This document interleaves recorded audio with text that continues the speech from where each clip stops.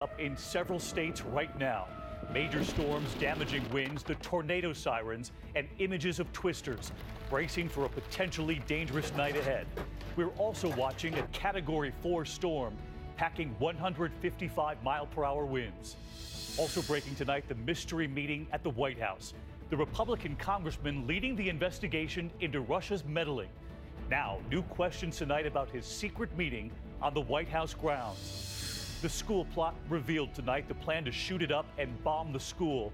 The honors student and her alleged arsenal right here. The two plane crashes, one into a home, the other breaking apart in mid-flight. Authorities say the family was coming home from spring break. And the consumer warning tonight, if the phone rings, the one question they warn you not to answer. This is ABC World News Tonight with David Muir. Good evening, and it's great to be back with you here on a Monday night. More on that secret and controversial meeting at the White House. Our team is standing by. But we do begin tonight with another major headline playing out right now. Severe storms hitting at this hour. 15 million Americans warn that this could be a dangerous night on the roads. Reports of tornadoes already, this large twister in Mississippi.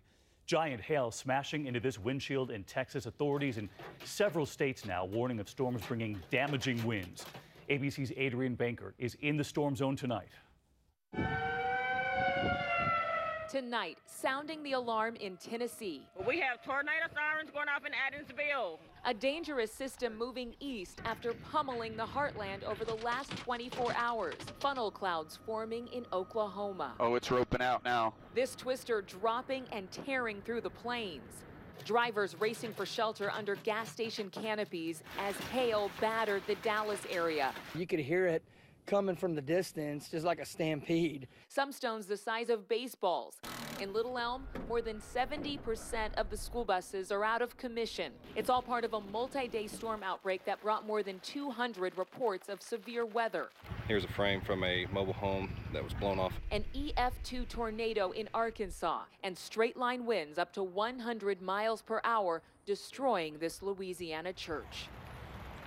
And we have got ominous clouds behind us here. The rain's starting to come down again. We've seen thunder and lightning. Here in Louisville, we're under a severe weather watch all night long. We could see wind gusts of up to 70 miles per hour, large hail, and possibly tornadoes. David? All right, under a watch there in Louisville. Adrian, thank you. Let's get right to Chief Meteorologist Ginger Z, who is tracking this right into the night. And that severe thunderstorm watch that Adrian is in goes all the way south into parts of Alabama. You can see it there on the map, David. Also into even Mississippi. This is all through tonight. Most of them go as late as 11 p.m. But the storms don't stop then. Watch that line. Damaging wind, the main threat as this comes together in eastern Tennessee, northern Alabama, through the after midnight hours. Then we look at a new storm. This is really prime time for severe weather. A lot of moisture, a lot of dry air behind that low, and it's classic. There's a dry line that sets up tomorrow, and we could see damaging winds, big hail, and a few tornadoes in the region that you see highlighted there. That slides east as we go through Wednesday. It is going to be day after day of severe storms.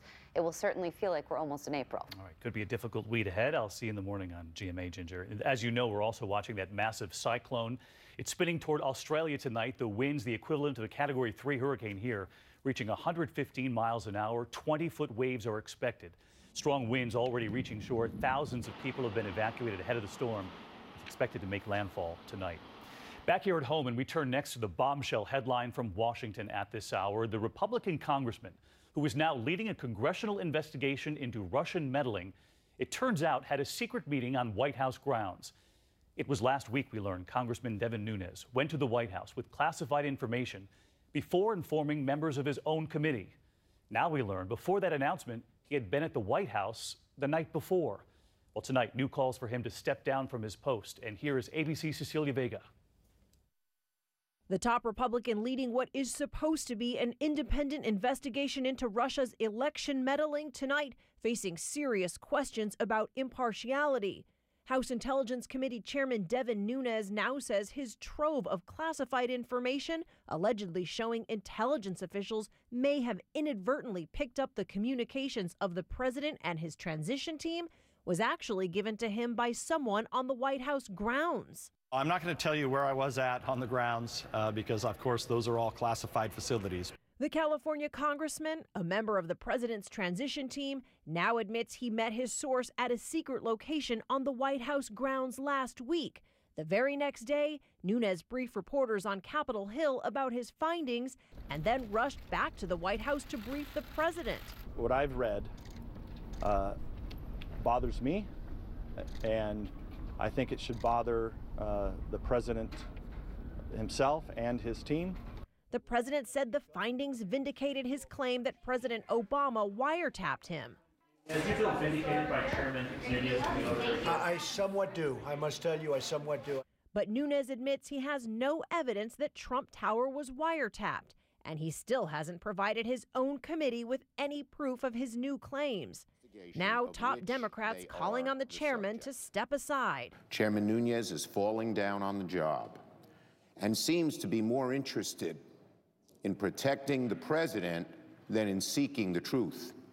As for the Trump administration, they will not say who Nunes met with on the White House grounds. I'm not going to get into who he met with or why he met with them. I think that's something that he has been very clear, and I'll let him answer. It comes amid those swirling questions about the Trump administration's ties to Russia. Today, word that Jared Kushner, the president's own son-in-law and his top White House advisor, has voluntarily agreed to be interviewed by the Senate Intelligence Committee, making him the first White House staffer to face questions from congressional investigators. During the transition, Kushner met with Russia's ambassador, and he also met with the head of a Russian bank controlled by Putin's government and under U.S. sanctions. But that man has ties to Russian intelligence. Today, the White House said Kushner has nothing to hide. Based on the media frenzy that existed around this, he volunteered to make sure that he said, hey, we've made some contacts. I'd be glad to explain them. Let me know if you'd like to talk. New spotlight tonight on Jared Kushner. In the meantime, Cecilia Vega with us live at the White House. And Cecilia, I want to go back to Congressman Nunes. The drumbeat from Democrats tonight growing louder that he must now recuse himself from this investigation. So far, no indication that's going to happen. Yeah, actually, David, there's not. And today, the Speaker, Paul Ryan, the top Republican in the House, said that Nunes is, quote, conducting a thorough, fair, and credible investigation. David. Cecilia Vega with us live tonight. Cecilia, thank you. Meantime tonight, President Trump at his next move after the failure to repeal and replace Obamacare, a key promise of his campaign. The president blaming Democrats, conservative Republicans, and tonight the first signal here of what he plans next. Here's our chief White House correspondent, Jonathan Karl.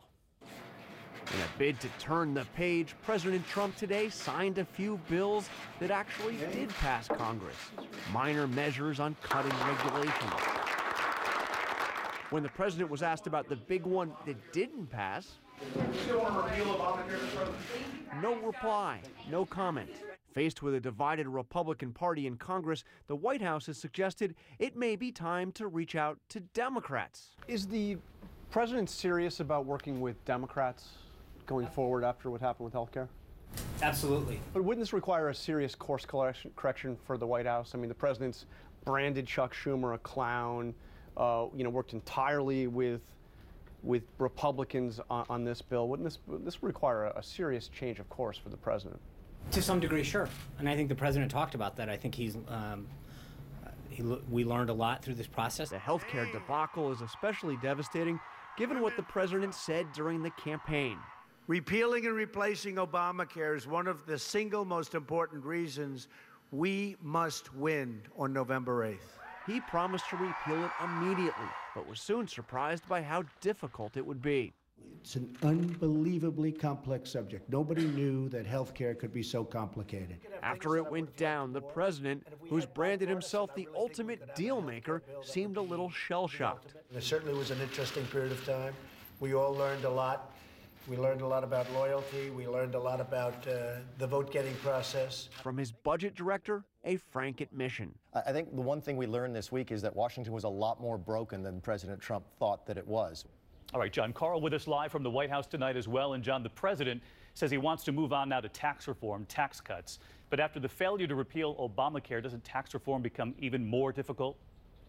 More difficult and a heck of a lot more complicated, David. It's not even clear what the White House strategy will be going forward, or even whether or not the president will be offering his own tax reform proposal or wait for Congress to act first. And as to whether or not the president will again try to get support from those hardline conservatives that defied him on health care, Today, the White House, when asked about that, said simply, it depends. All right, John Carl with the questions in the briefing room today. John, thank you. We turn next here to the fight against ISIS. More U.S. troops on the way to Iraq tonight.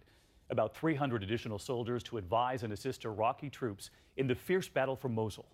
And this evening, the Pentagon now investigating whether airstrikes played a role in the deaths of some 200 civilians there in recent days. Secretary of Defense James Mattis was asked about that today. There is no military force in the world that has proven more sensitive to civilian casualties. We are keenly aware that every battlefield where an enemy hides behind women and children is also a humanitarian field.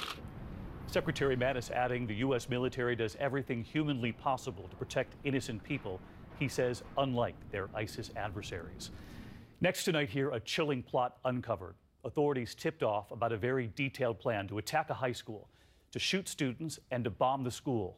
Authorities say an 18-year-old honors student was already gathering the materials she needed and that she was determined not to survive. Here's ABC senior justice correspondent Pierre Thomas. These are the weapons that school and police officials say were going to be used in a massacre planned for April 5th. A shotgun, bomb-making materials, including pipes for a pipe bomb. A Columbine-style attack allegedly plotted by an 18-year-old student at Catoctin High School, 90 minutes from Washington. There is no doubt in our minds that we averted a disaster up there. According to the sheriff, that student, Nicole Severio, had kept a chilling diary with a timeline about the imminent attack and detail about the school's emergency procedures. But her alleged plot was foiled by her own father, who alerted school officials and police on Thursday when he discovered the diary. Do you feel like at the end of the day, the parents put the community in front of everything else? You know, obviously it had to be a tremendously difficult decision, but they did the right thing. Police say the girl's diary specifically mentions Columbine. It's part of a disturbing trend. An ABC News investigation found in the last 17 years, there have been at least 79 thwarted school massacre plots. More than half of the would-be assassins mentioned Columbine. Police have given no information about a possible motive, but they say there's no evidence of anyone else being involved in this alleged plot. As for the young student, she's been committed for an emergency mental health evaluation. David? Pierre Thomas in Maryland tonight. Pierre, thank you. And an anonymous threat triggering a lockdown at another high school, this one near Kansas City, Missouri. Authorities sweeping the school classroom by classroom, leading students out with their hands on their heads, then busing them to another high school. No weapons were found in the school, but tonight 5 students have been detained for questioning. There are new clues tonight about that Tennessee teenager and the high school teacher who authorities believe abducted her. Investigators now revealing their secret way of communicating. ABC's Eva Pilgrim is in Tennessee. Tonight, the family of that missing Tennessee teenager is hoping this newly released home video will help lead to her safe return. Do you want to start from the back or do you want to start from the front? You'll recognize her voice if you hear it. This as authorities reveal how 15-year-old Elizabeth Thomas and her former teacher, Tad Cummins, were communicating days before he allegedly kidnapped her. Investigators say the two left each other draft emails on a school computer. The other person would log in, read the message, and then delete it. But Sarah Thomas says her sister was avoiding Cummins when he showed up to her workplace 2 days before she vanished. She would go and tell people to tell him that she wasn't there. And she would go and hide until he left. After 2 weeks and more than 1,000 tips, still no sign of the pair. We just live for that day when we're going to get a phone call from somebody, or even possibly her. She gets a hold of a phone, calls and says, I'm all right, I need somebody to come and get me. David, authorities have passed along their information to law enforcement in Mexico and Central America, but say they have no idea where the two could be tonight. David? Eva, thank you. There is still much more ahead on World News Tonight this Monday. The urgent consumer warning tonight, your money, the new phone scam. If the phone rings, the one question they warn you not to answer. Also, the deadly shooting rampage today. 1 person killed, 5 wounded. Police revealing the possible motive late today. Those 2 plane crashes, the pilot hitting a home, and then the family killed returning from spring break. And we want your opinion on this story tonight. Should 2 young girls have been prevented from boarding their flight because they were wearing leggings? The airline facing a huge backlash tonight, and their explanation as the news continues. Transforming data storage into an omnipresent force. Is that some sort of hocus pocus? No. Just the work of some wicked engineers who helped Columbia Sportswear elevate their infrastructure to the cloud. So product production and delivery could work as one powerful entity. Magic can't make digital transformation happen. But we can. That's the power of Dell EMC, part of Dell Technologies. I always thought that cigarette smoking just messed up your lungs. I never thought that at only 45 would give me a heart attack. My tip is, do your heart a favor and quit now. You can quit. Call 1-800-QUIT-NOW for help getting free medication. At Fidelity, trades are now just $4.95. We cut the price of trades to give investors even more value. And at $4.95, you can trade with a clear advantage. Fidelity, where smarter investors will always be. Allergy symptoms distracting you? Doctors recommend taking Claritin every day of your allergy season for continuous relief. Claritin provides powerful, non-drowsy 24-hour relief for fewer interruptions from the amazing things you do every day. Live Claritin Clear every day.